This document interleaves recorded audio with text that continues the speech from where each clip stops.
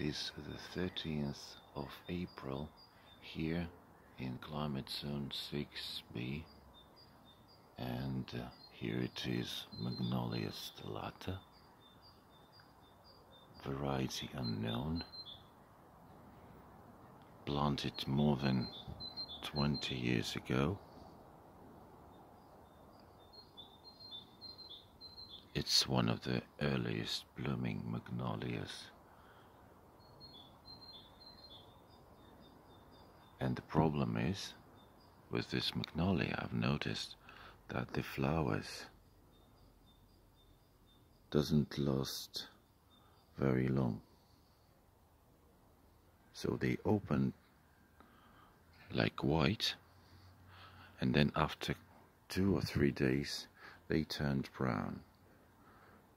It is not damaged by frost or extreme heat.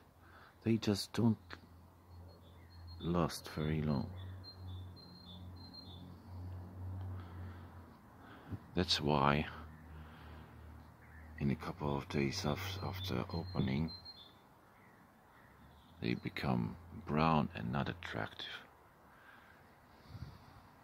If you are looking for Magnolia stellata, try to find new varieties which flowers doesn't turn brown such a short time.